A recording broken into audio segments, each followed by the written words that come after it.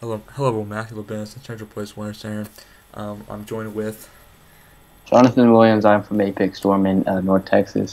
and today we're going to talk about the long range outlook into November and also the preliminary Plains Winter 2018-19 outlook into the next, obviously, the winter time. And as we go through this EPS data, you can see there's a deepening trough in the 10 to 15 day. The reason for this is a EPO that looks to become negative, and again, with the negative EPO, you get a trough down into the central United States. And what do you do when that happens? You get nice cold anomalies, especially down here in the Central Plains.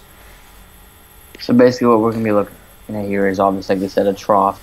We for us to see wintry precipitation and a stronger cold front, we really do need to see that trough building farther southwest, digging farther southwest rather, and then that would really probably help enhance the cold and also the precipitation, which could also lead to wintry weather. Yeah, and again, this is so far out there right now that there's going to be a lot of trends the next couple of days. So again, we'll keep you updated on this. But again, if we get that southwestern trend, we can get the colder weather and potentially wintry weather for many of us, and from Texas all the way up to Nebraska. All right, so this is the 850 temperature anomaly. So this is basically the temperature anomaly that's up 1,000 to 10,000 feet up. And what this is showing is pretty darn cold weather coming from Canada and dipping down to the central United States. And again, that's the reason for this is the deepening trough, and also the warm temperatures up by Alaska. So that when that happens, again it makes the trough deepen across the central United States, and in turn creating very cold temperatures, potentially across the central United States. That warm air in Alaska is in response to a ridge, and that really does help dislodge some of that colder air farther south into the plains. Then obviously, if we do see a ridge also develop along the east, that could really help it sustain itself in the plains. Yeah, it's gonna help also with the ridge in the east. What that does is it takes a storm track. It has a storm track go basically from southwest up northeast, which again, if we can get that amplified storm track in the deepening trough, it can spell for wintry weather potentially in the plains as we head into early November. So the next thing we're gonna look at is the AO, and when the AO goes negative, that means there's a ridge in Canada, and basically what that does, it creates blocking. And so when you have the blocking up in Canada, usually that means there's cold across the central and eastern United States when you see the AO go negative. So with the AO being negative, this would bring us some colder weather in the plains and basically for most of the United States. We're really looking like we'll probably stay on the negative side through early November, so that could help us get um, definitely more prolonged cold air. Just basically prolonged cold air. Yeah. So also next thing we're looking at is the EPO, and again that was what I talked about earlier. When there's a ridge in Alaska, that's basically the EPO is. And again, when the EPO goes deep and negative like this, that spells for a big ridge by Alaska. And again, when you have a big ridge by Alaska, you have the jet stream go over that ridge and dip down and create a big time trough in the central United States. And again, what that does, again, creates cold, and then when you have cold, you have wintry weather. So something we'll have to watch for is that jet stream is it will probably become more amplified, and this would definitely bring that southwest trough, which would really help us which would help at least the chance of wintry weather as we head into late October, or the very last days of October actually, and as we enter the month of November. Yes. Okay. So the next thing we want to look at is the CFS weekly. These model runs in CFS, not a great model to look at, but what I like to see from this model run perfectly is this warmth here across the northwest, and then this big time trough that digs in across the southwest and digs into the central United States. And when you see this look in early November, it's a pretty cold look. Again, if we're dealing with this in November and you see values of -2, it underplays this as well. So what you're going to see is pretty cool temperatures. And again, we're in November. November temperatures are cool as they are, but when you get their negative degrees and negative anomalies, be cooler. It's pretty darn cold, especially in the month of November and maybe as we head in December. So the next thing we're going to look at is the latest run of the European weeklies. Now, you're probably wondering, oh, there's a big ridge coming across the eastern United States. It's going to spell warmth. Not necessarily, and we're going to talk about that. You can see what I'm seeing is the EPO is this consistently a ridge across Alaska. And when you see that signal, I mean, it spells cold for most of the Central Plains and into Texas and anywhere far south like that. And as we go farther into time, again, these models, it's not a perfect model. So like this big ridge that shows across the United States, it's not going to happen the way it shows. So don't be freaking out because there's a ridge across the eastern United States. But again, with this look right here, it's spelling pretty cold for November, especially here in the plains. Something that I do want people to know here is that just because we are not in the like the plains aren't in that blue color, this is just geopotential height, not our temperatures. So even when we're in that above like that in the yellows and the oranges, that still doesn't mean we're not cold. We could have a ridge and we could still be on the cold side. So definitely with that blocking continuing, or not that blocking, that ridge with the negative or the EPO, that would definitely allow for some colder air to enter the plains. Yeah, and again, when you have positive highs, doesn't mean you're going to have warm temperatures. It just means that there could possibly be a ridge. But again, just because you have a ridge over you doesn't mean you're going to have colder temperatures. And again, I do see a trough trying to develop here across the southwestern United States even as we head into December. So that's a thing that to keep another eye on. Next thing is the analog for November. Basically, I made this analog discussing the solar index, which basically right now we're in a solar grand minimum. So basically when you have these cold shots, they get made even colder. And this is the upper height for November with a solar index this low. And you can see a southwestern trough, especially here, with cold temperatures digging into the southwestern United States. So when I see a southwest trough in the models and I see it in the long range, I agree with it because it's in the analog. So again, that's the thing. Also, another thing we got to look out for is this potential southwest trough, and it's having a lot more agreement in the analogs and in the models. So, what pattern are we really looking at for this winter? You've heard La Nina, you've heard all of those, but we're looking at a weak to moderate El Nino in the 2018 to 19 winter season. So we'll probably have a weak El Nino in the early part of the winter through about February, and then it'll probably turn into a moderate El Nino. With this in mind, the plains overall, a lot of times where it's above normal, we should expect below normal temperatures and above normal precipitation.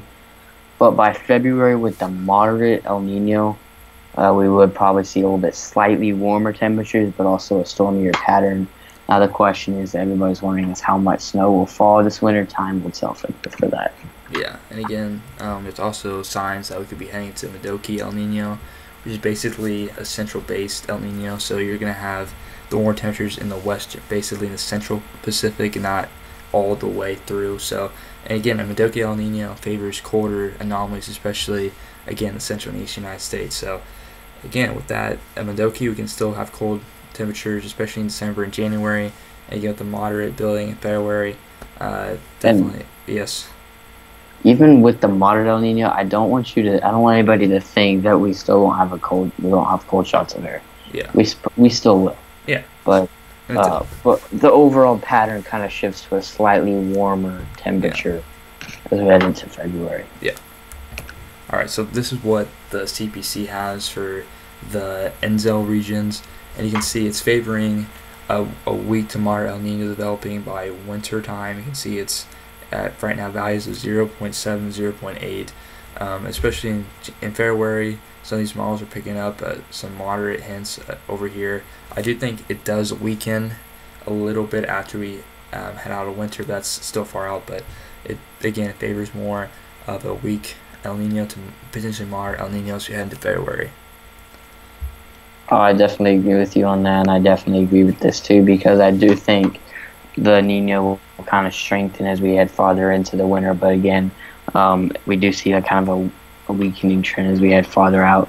And then that's basically that for the El Nino. But definitely this year will definitely be an El Nino. Of course, like I said, the Modoki, which could actually bring colder temperatures. Yeah.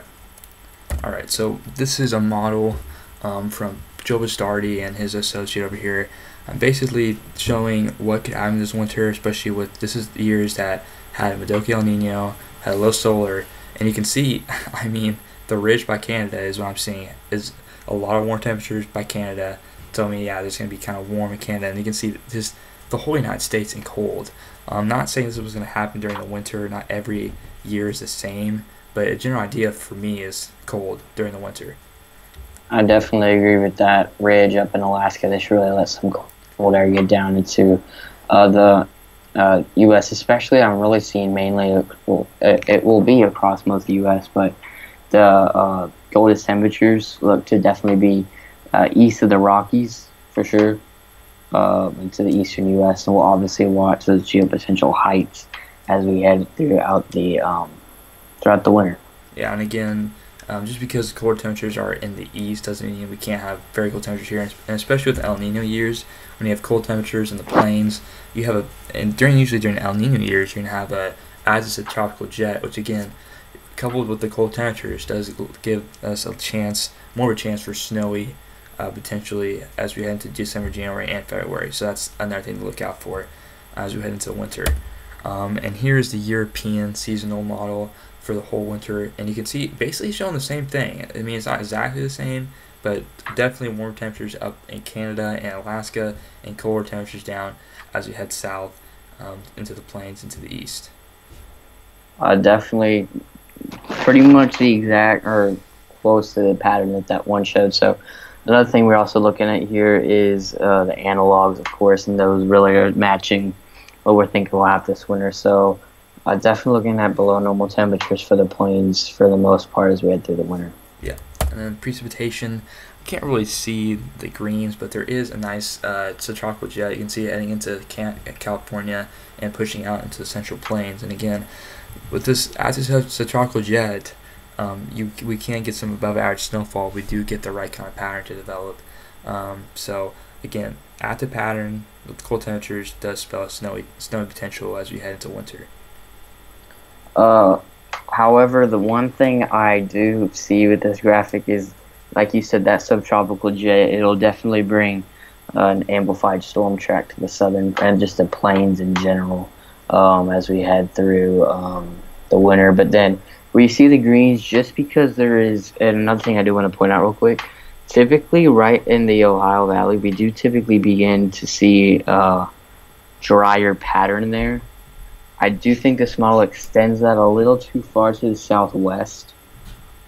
However, I like the general pattern I'm seeing here. It really is matching our analogs, so definitely likely above normal precipitation.